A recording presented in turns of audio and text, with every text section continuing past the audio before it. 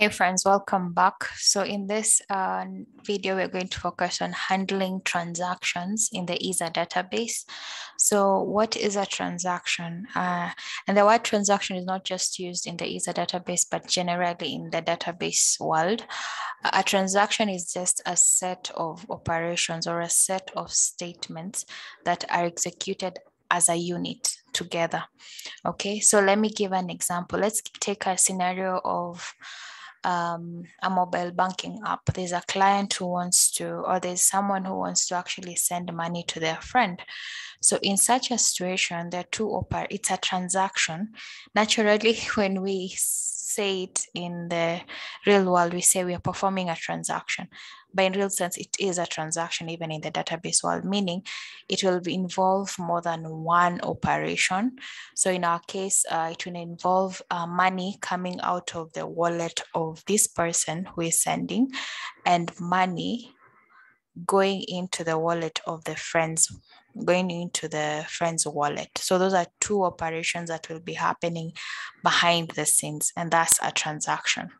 So in our case, we're going to, the best use case that I found that will make sense in our project will be, if I could go to the app structure and show you.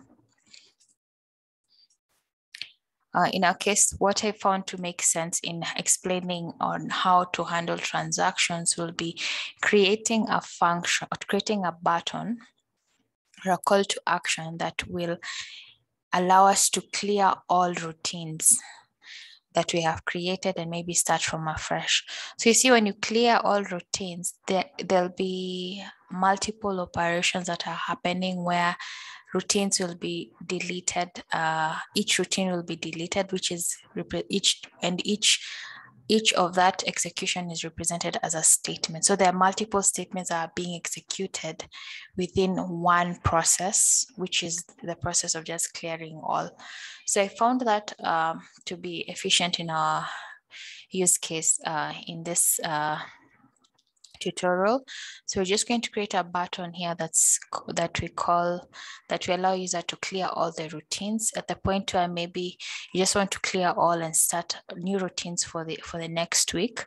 And you'll find that each routine will be deleted, and those are different operations that are going to be performed in one unit, in one process. So that's our transaction. All right. So now let's go back to our project and start. So according to, since from where I have shown where the call to action will be, we'll still be working on the main.dat file. So we're going to add an elevated button at the bottom of the screen. So let's go to our main page. Here it is. In the scaffold, there's a property called bottom navigation bar, and that's what we're going to use.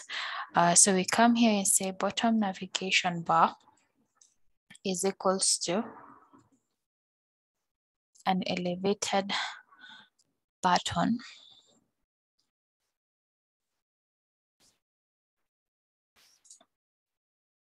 that has to on pressed and also has a child, which we'll call clear all.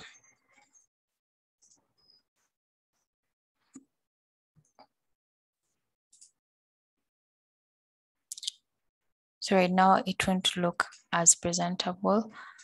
Let's just play around with some aesthetics.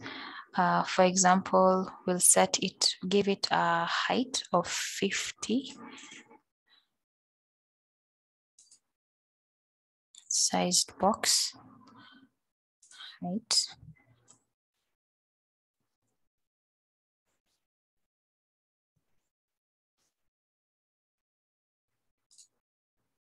Then we give it a padding.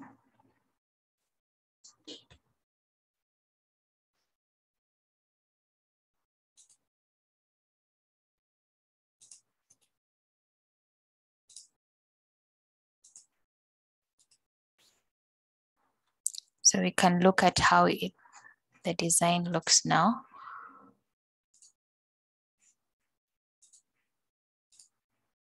So as you can see, we have our button clear all.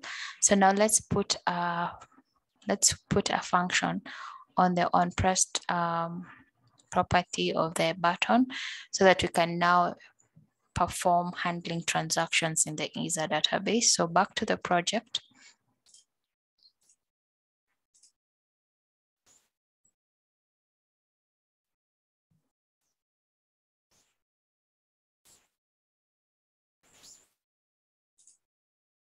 Let's create a function called clear all. Oops. And then pick this and pass it over here.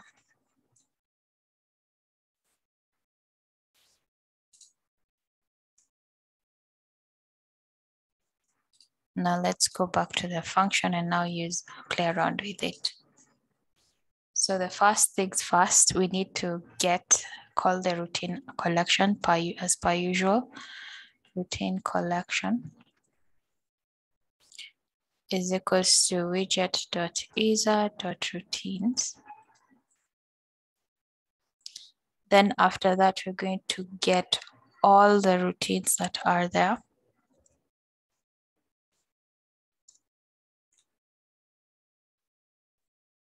Is equals to, we need an await processor, so let's add a sync. Await routine collection dot where dot find all. Great.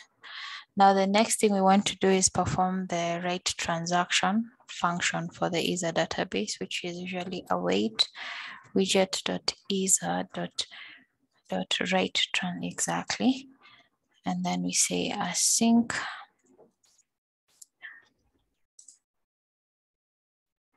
Then inside here, we're going to do a for loop where we want each routine to be deleted.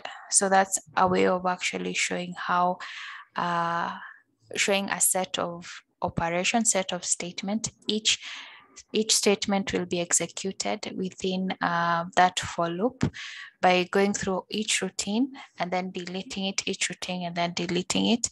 So that's just a way of showing how to handle transactions in the Isar database. The best use case for this scenario. So we'll come and say for var routine in get routines. So we're getting each routine. So for each, delete it from the routine collection. So a transaction constitutes a set of statements. This is a statement will constitute, if we have 5 routines, it will involve a set of 5 operations being performed here right now. So basically that's how you do it.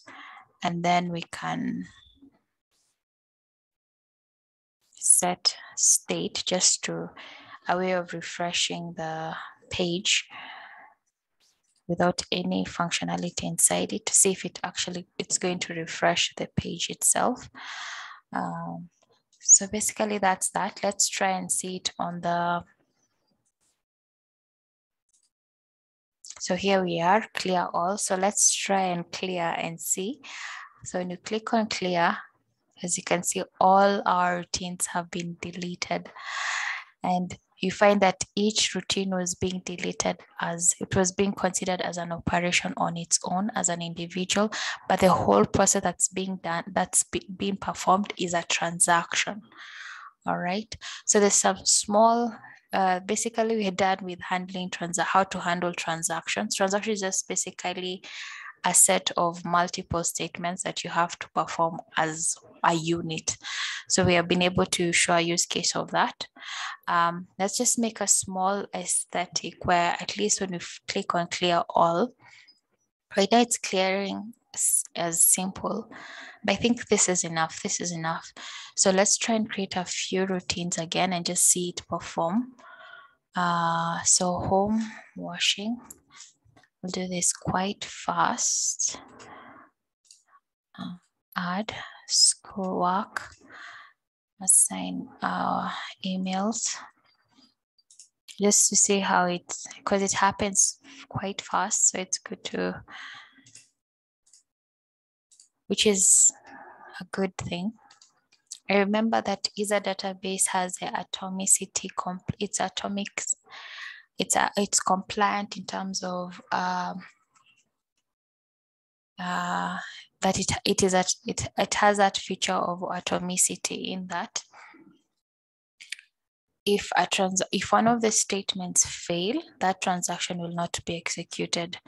Only when all the statements have gone through is a transaction successful.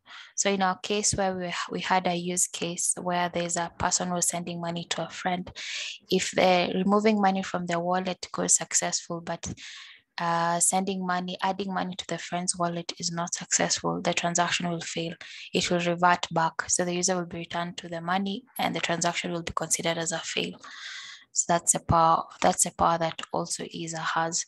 So let's try and clear again and see. As you can see, it has cleared. So we're done with understanding how to handle transaction in the Isar database. In the next one, we're going to be discussing on the last thing actually. There's a feature that Isar has that's called watchers, and we're going to see how to create watchers in our project. So I'll see you on the next video.